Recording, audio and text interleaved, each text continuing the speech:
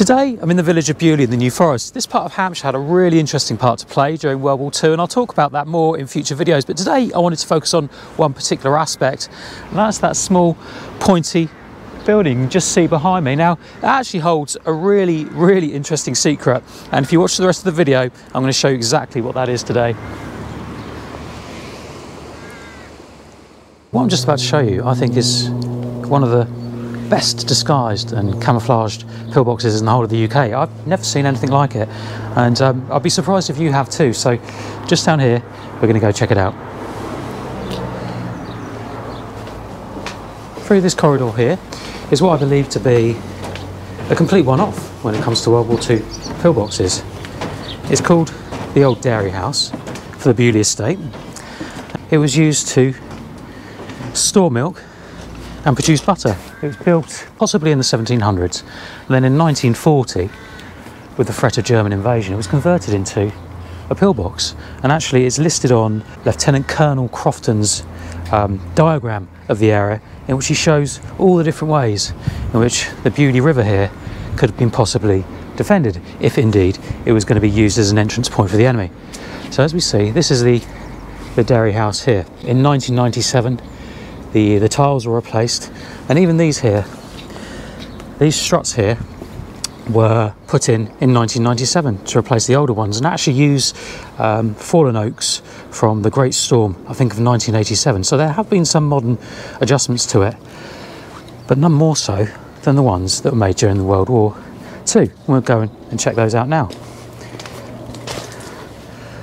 So as we come in, see the door here. Now, as you can see, when the dairy house was converted into a pillbox, they thickened the walls to a couple of feet here. You can see this. So in effect, what you would have been walking into was a large concrete bunker in many ways. You'll also notice the tops here. Now, in 1940, this actually came down to this level here. You can see that.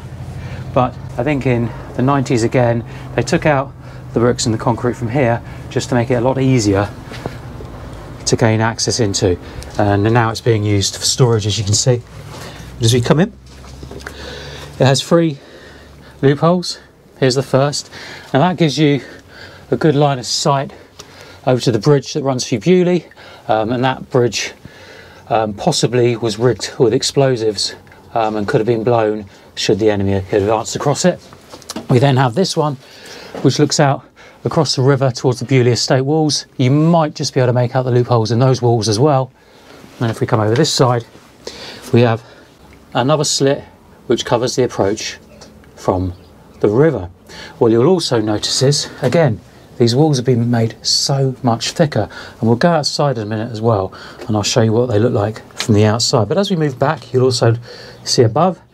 Now again, this entrance point here was actually put in 1997 to enable felting of the roof, but in 1940, when the dairy house here was converted into this amazing disguised pillbox, you would have been down at this level. Obviously the door was shorter as well, and you're cocooned in this brick and concrete structure, which hopefully you would have been able to defend the approach through Beaulieu from. Now the reason Beaulieu has got these defences is because if the New Forest coast was going to be invaded, they might have had to have used Beaulieu as a through route to get into the UK. So that's why you have pillboxes like this and others in Beaulieu.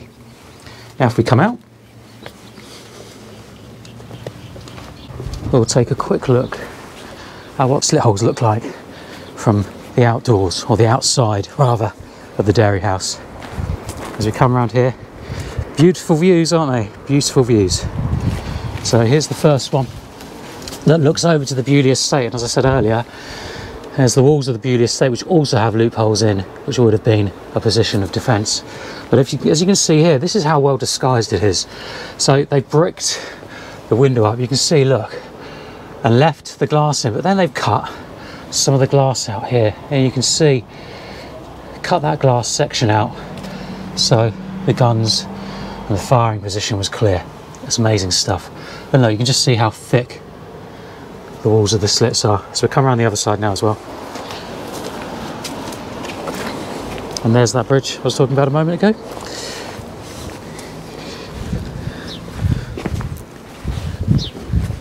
Oh, we just missed one. See, that's how well disguised this place is. We've just actually missed one of the loopholes there. So let's go check that one out here. Here we go. So there's another one of the loopholes. As you can see, exactly the same as before. Glass sections taken out, brick taken out. So you've just got that small line of fire, which lets whoever's in there cover the bridge. And also as you come over here, you might just about make that out. It says 1945 on the bridge. The bridge was also widened during the war to allow Allied tanks to cross it, probably in the lead up to D-Day. And now we'll just look at the final slit round the back. We come around here.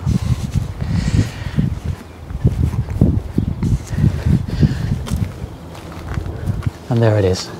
So that one covers any approach that would come through the river as well.